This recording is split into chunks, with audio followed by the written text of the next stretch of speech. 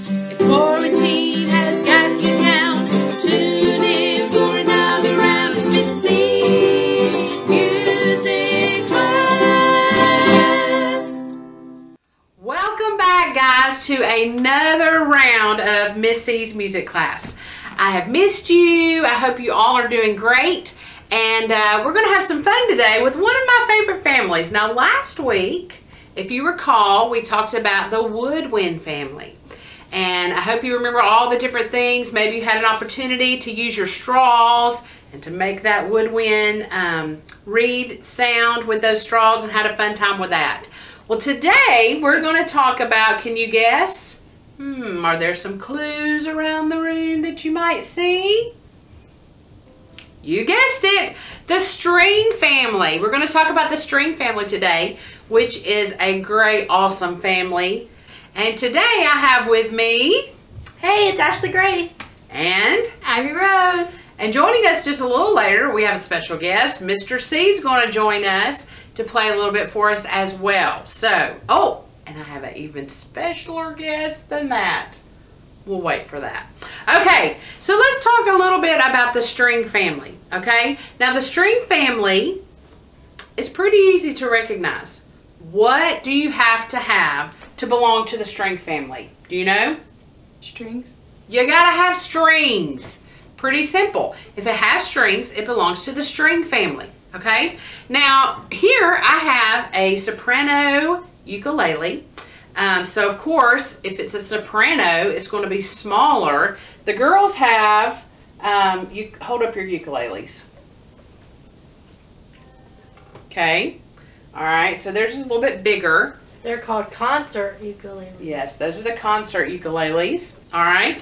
So, I'm going to use this to help us a little bit just because it's smaller for us to look at. And so, as we're looking at the stringed instruments, there are 3 different ways that you can play a stringed instrument. You can pluck the strings. This one's good in tune, isn't it? You can pluck the strings. You can strum. Sounds good, doesn't it? Strum the strings. Or you can bow. Now, what string instruments use a bow? Think about it. Ooh, cello. Cello? Cello. I thought you said jello. Cello, she's correct. Yes, a cello would use a bow. A guitar.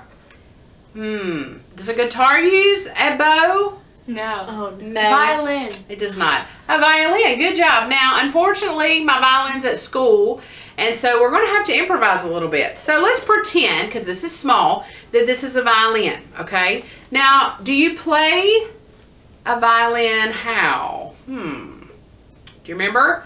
You put it up on your shoulder, and usually there is a little chin rest right here that you use to play it, and you put it on your chin like that, and then you can pluck the strings when you're playing it, but what do they normally use? A bow. A bow. Now, of course, I didn't have a bow. I had lots of hair bows, but I did not have anything that was a bow, so I thought, how am I going to show them a bow? And the closest thing I could find was this back scratcher. Yeah. Now, a bow, what's used to make the bow? Remember?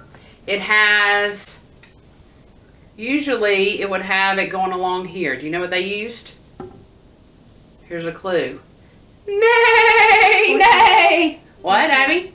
Horsehair, yes, they would use horsehair. Now, we don't have a horse, so I thought, what could we use? You got an idea? I got an idea. I'm going to introduce you to somebody. Come here, Lucy. Come here. This is Lucy. She's been asleep, weren't you? Now, if Lucy, could we use Lucy's hair, maybe, to make the bow of the string? No? You don't think that'd work? No. No, they usually use the hair of a horsetail, which is usually nice and long, right? And they would put the horsehair on the bow, right? You see? On the bow, and stretch it out, and then that would be used. You put some resin on there and wax it up, and then use that on the bow.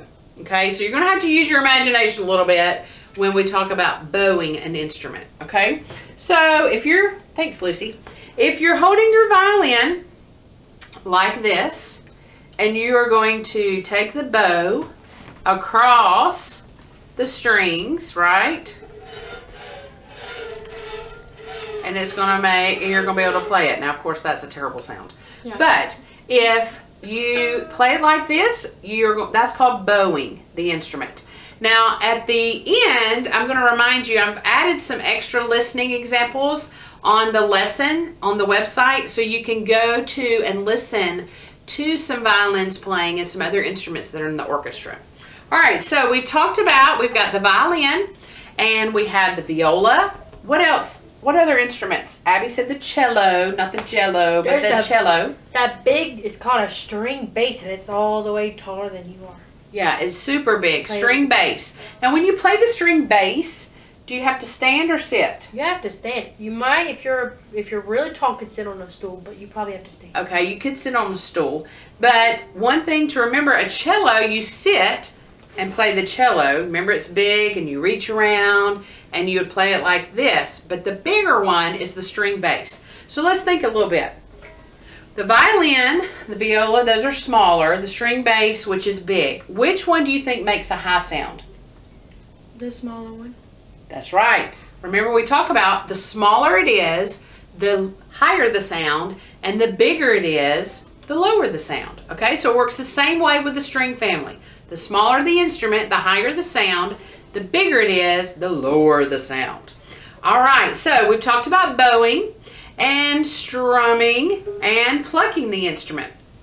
Now, if you look right here, can you see this little tiny thing? Let's see.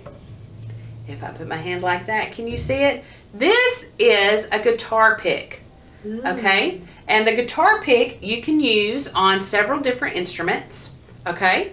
And it is hard plastic pick.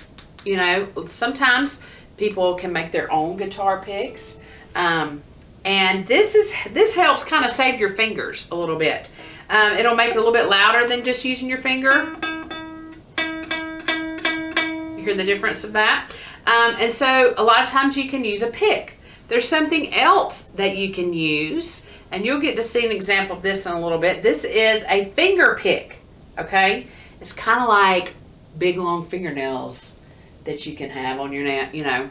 And you put the finger pick on your fingers like that, and you can pick the instrument. Now, Mr. C is going to use these in a little bit when he plays his instrument that he's going to play. All right, so you've got different picks, or you can just use your fingers as well. Now, does anybody know what this is right here? It's not an iPod or a watch. Does anybody know what this is? Tuner. You need, that's right, Abby, you need it to tune, okay? This one right here is an electronic, a digital tuner, and you can turn it on, and let's, Ashley Grace, why don't you put it on the ukulele there? So she clips it on the top part. Okay, good job. And when she strums the string, it's going to tell her if it's in tune or not. All right. Now, let's try this. She's playing, what string is that? Oh, it's not for the right ukulele. She's actually having to set the tuner for what type of string instrument she's playing. All right, so she's playing, is that the G string? Mm-hmm. All right, so that's the G string. Now, Ashley Grace, I want you to... It turns green if you get it right. Okay, show them. Ah, see there, it's green. Now, let's try this. This part right here on string instruments, these are called the tuning pegs, okay? And you notice they're attached to this where the string comes up, it's wrapped around, it goes all the way down through here, okay, and it's hooked. Now, I want you to loosen that string and play it at the same time. Do you hear the pitch changing? I'm going to tighten it now. Because she made it real loose. Tighten it. Tighten it. Tighten it as you are playing it. You hear that? So the tighter it is, the higher the pitch. The looser it is, the lower the pitch. Okay? Now, this ukulele has 4 strings on it. The thicker strings have the lower sound. That's the low string. So a bigger string has a low sound, and a thinner string has a high sound. Okay? So many different components right there. All right, Abby, let's talk to you a little bit. What makes the sound on a string instrument? What has to happen? Do you know? What do the strings have to do? They have to vibrate. We talked a lot this year about vibrating. The strings vibrate, the sound comes out, makes sound waves, and then it hits your ear and you're able to hear the sound. Okay, so why don't you strum your ukulele? Okay. Now, those strings are vibrating so fast, you can't even see it. Even if I zoom in, you wouldn't be able to see it. Maybe if I had a slow-mo camera, we might could see that, but it is so fast. So strum it again. All right, this time, I'm gonna put my finger up here at the top, and I'm gonna hold the strings down. Can you strum it? Why is that not working there? There we go, that's better. Okay, so I'm keeping it from doing what? Vibrating. Vibrating, okay? But when I let it go, it can vibrate. Now, I'm going to borrow this for just a second. Does anybody know what this is right here? What's that part of the instrument? Do you know? Do you remember? This is the sound hole. It's just like your mouth. When you sing, you have to open your mouth so that the sound can come out, right? And have a place to vibrate. That's why it's important to have this hole right there. Now, some people think that's the hole that your pick gets lost in a lot of times. But that's not what it's there for. It's actually there so the sound can vibrate when you play the instrument and hear it. Okay? Awesome. Now, let's bring on Mr. C. And he's going to play an instrument called the mandolin. Okay? Now, let's use your imagination. Do you think the mandolin is going to be a big instrument or a little instrument? Little. Little it is. Of course, you get to see it. So, it's little. It is a little instrument right there. All right, Mr. C, can you show them how many strings are on the mandolin? You might want to hold it a little closer to the camera there. Look at all the tuning pegs on a mandolin. Whoa. There are 8 tuning pegs on the mandolin. And so how many strings are on there? 8 strings. 8 strings, okay? So can you strum the mandolin for us so we can hear that? Okay. Now the mandolin is used a lot in bluegrass music and folk music. He's using a pick, a regular pick like I showed you before, okay? And that's what he's using to play the mandolin. So we're going to sing a song together that you would know. Let's sing This Land Is Your Land in the key of C using the mandolin.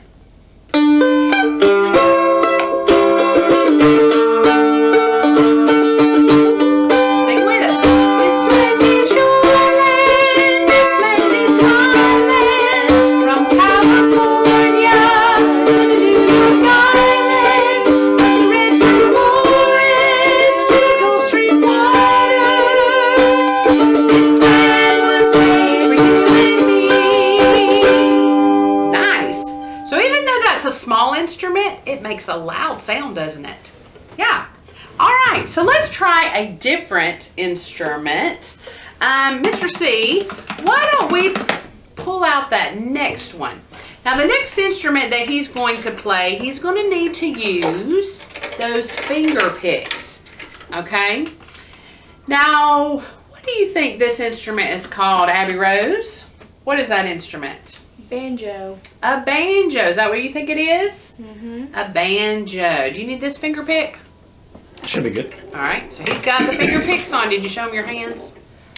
There you go. All right. Now, Abby is sort of right. Look at the top of this instrument. What does it kind of remind you of? Ooh, that kind of looks like a guitar. It does look like a guitar. This is a cool instrument because it is made, it's kind of like two instruments in one. It's called a gitjo or a banjitar, right? So if you can play guitar, it's a great instrument for you to use because it sounds like a banjo, but you play it like a guitar. And that's what Mr. C does. He knows how to play guitar. So he wanted to be able to play an instrument that sounded like a banjo.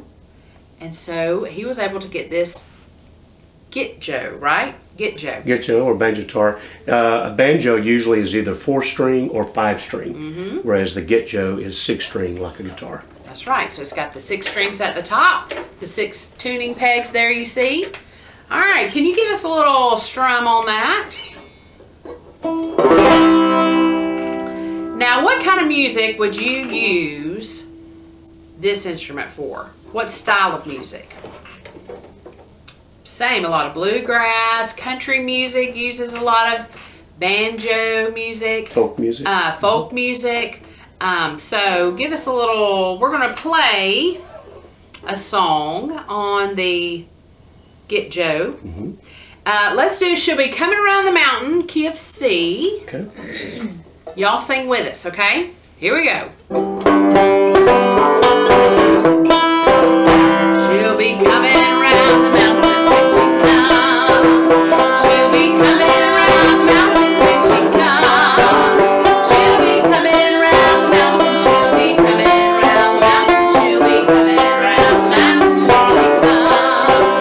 We will all go out and see her when she comes 6 feet apart. We will all go out and see her when she comes 6 feet apart. We will all go out and see her. We will all go out and see her. We will all go out and see her when she comes. Good job. Good job. Now that song has about 12 verses to it, so we're just only going to sing about 2 of those. Okay, so that's a fun instrument to get to play. All right, so let's go back to the girls. They are holding an instrument that is very popular, especially with kids and teenagers today. A lot of people have these. They are the ukuleles, okay? So Abby has already strummed for us the ukulele. It's the same thing as far as, you know, you've got to tune it. You saw where Ashley Grace tuned hers. And so why don't y'all play us an example of a song? And I think you're going to recognize this song. We've listened to it in class before about those 2 volcanoes. All right, girls, hit it.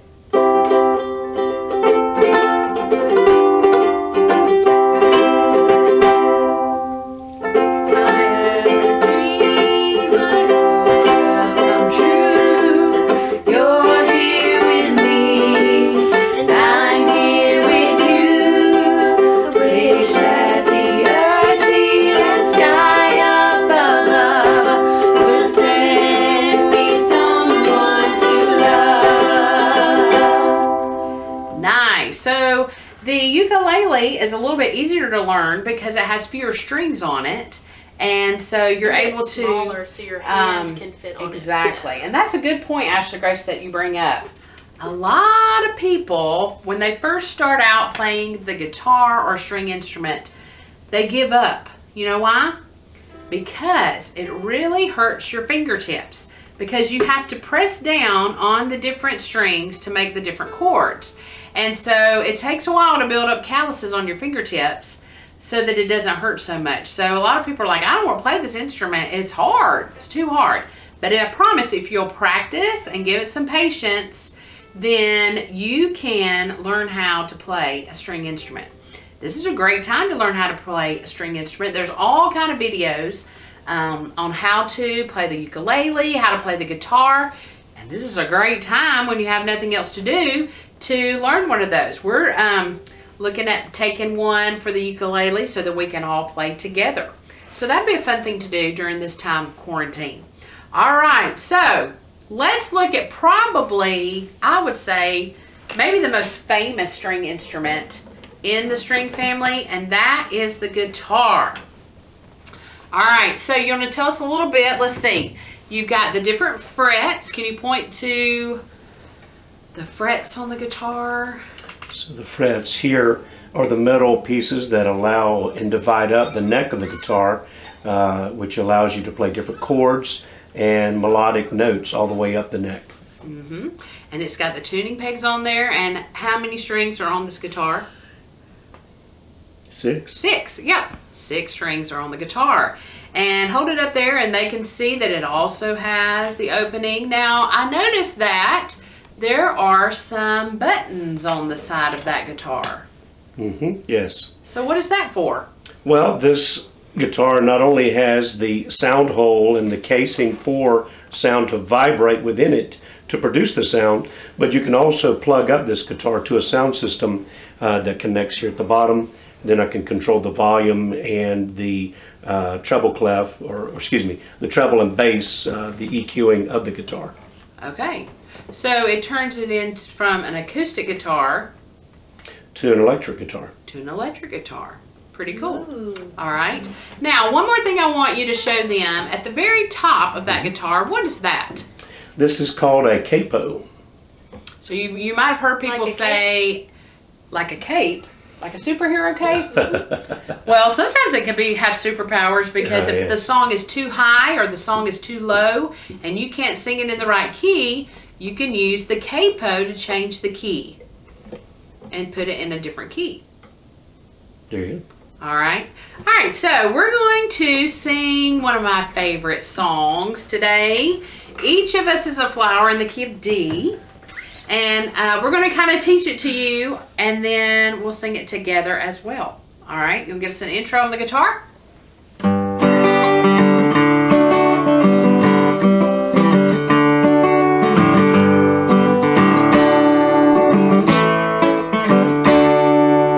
Each of us is a flower growing in life's garden.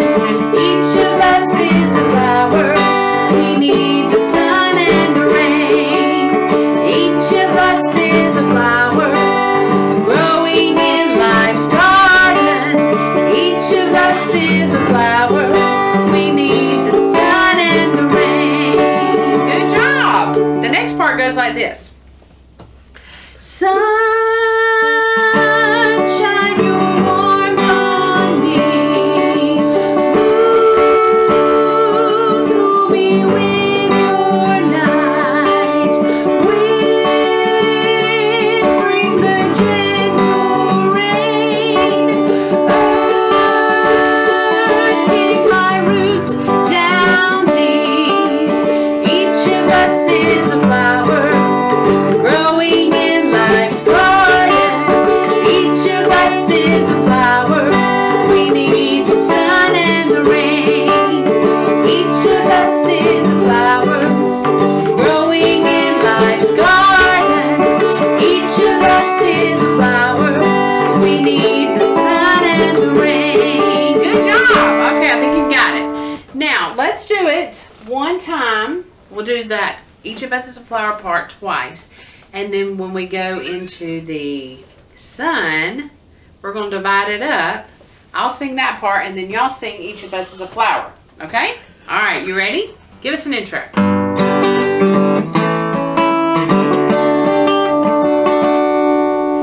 Each of us is a flower growing in life's garden. Each of us is a flower. We need the sun and the rain. Each of us is a flower growing in life's garden.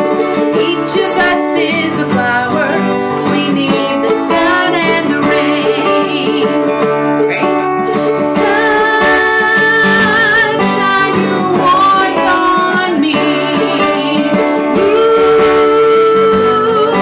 me with the night. Wind,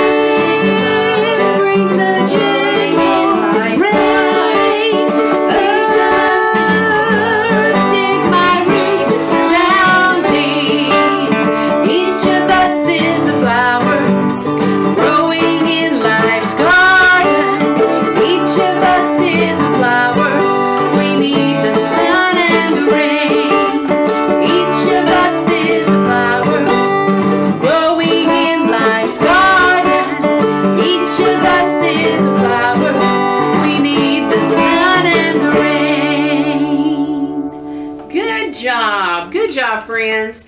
I hope that you enjoyed that song today, and I hope you enjoyed us taking a look at the string family. I'm going to include on the lesson plan some other links that you can check out, like the Piano Guys. They have some amazing songs. There are some brothers that I'm going to put a link down below on the lesson plan that you can listen to. And these brothers played instruments in their bedroom and sent YouTube videos to their grandparents, and someone discovered them, and now they travel the world playing and traveling and making music and having concerts, and they're great as well. And then I'll probably put a link of a symphony and orchestra so that you can hear the string family and what they sound like in a classical setting. So take a listen to those and enjoy those, and I'm sure you will discover other groups that play string instruments as well. And if you happen to have a string instrument at home and your parent or older sibling plays one, get that out and play and practice, and maybe you can practice and learn how to play one of those string instruments during this time. So I'm so excited you were here today. I hope that you will stay safe, stay well, stay strong, and remember that we're all in this together, and we will be back next week with another instrument family. So I hope you have a great week. Happy making music together. I love you and I miss you. Bye.